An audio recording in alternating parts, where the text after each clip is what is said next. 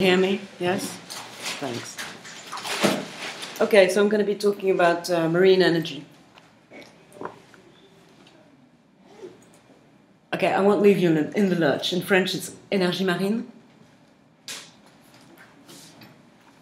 Okay, I'm starting now. Welcome to the kick-off event of the Ocean Energy Forum.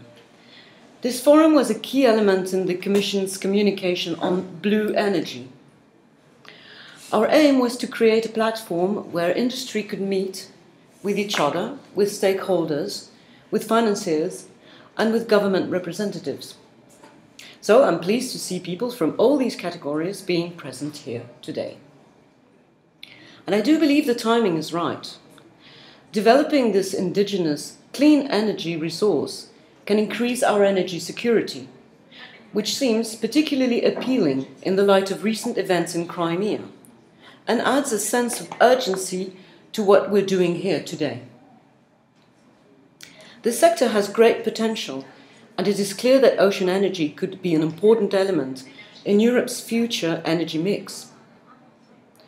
Somebody has to manufacture these devices, install them, and operate them. Our expectations are, therefore, that ocean energy can help create several thousands of new jobs.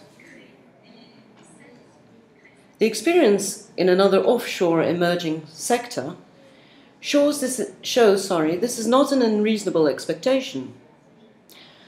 The European Wind Energy Association expects jobs to reach 191,000 by 2020 and 318,000 by 2030. This is the path we hope to see for ocean energy as well. The challenge is there. If we succeed, we can create interesting and sustainable jobs for today's young people. If we don't, then the caravan will move on elsewhere in the world, and the opportunity will have been wasted.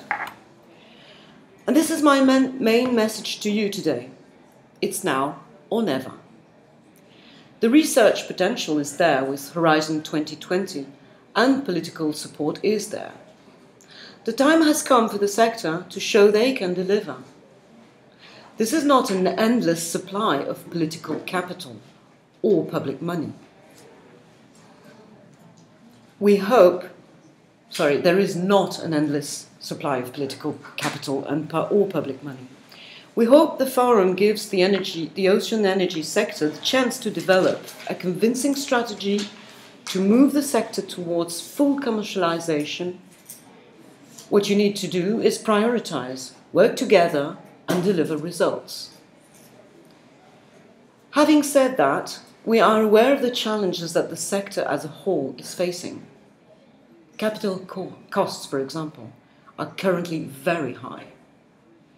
We are confident that they will go down, as they have indeed in case of solar energy and wind. But technological progress does not come about on its own. You need to join forces in order to maximize the impact of the limited financial resources that are currently available. So, we have a full agenda today, and I hope we will be able to leave here this evening with a very clear to-do list to work towards your second meeting, which will take place in Dublin on June the 11th. You will discuss the technological challenges and barriers in the panel before lunch. It will be important to discuss how we can draft a coherent research agenda, taking into account the variety of technologies being developed in the sector.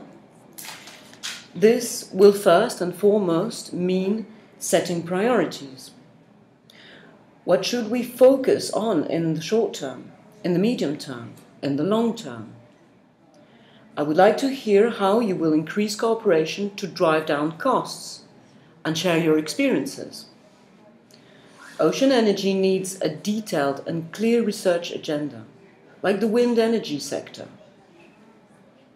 I am aware that there are plans afoot for the creation of a technology and innovation platform for ocean energy.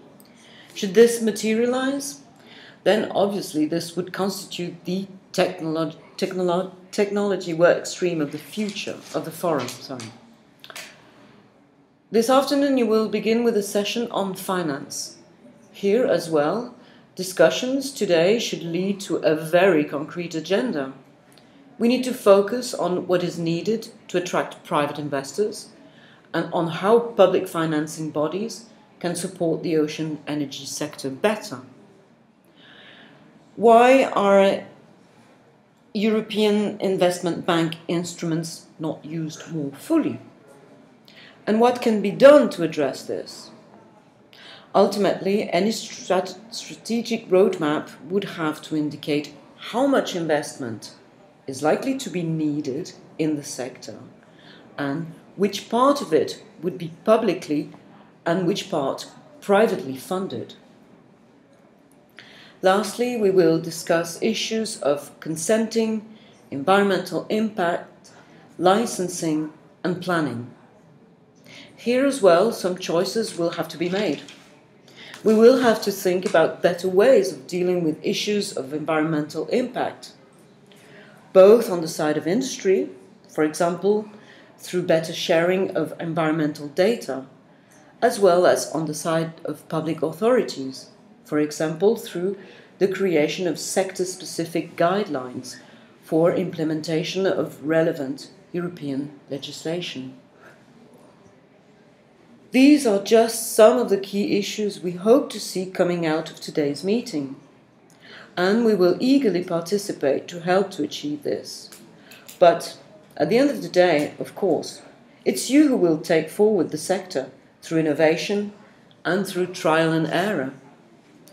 It's you who are and will be putting devices in the water.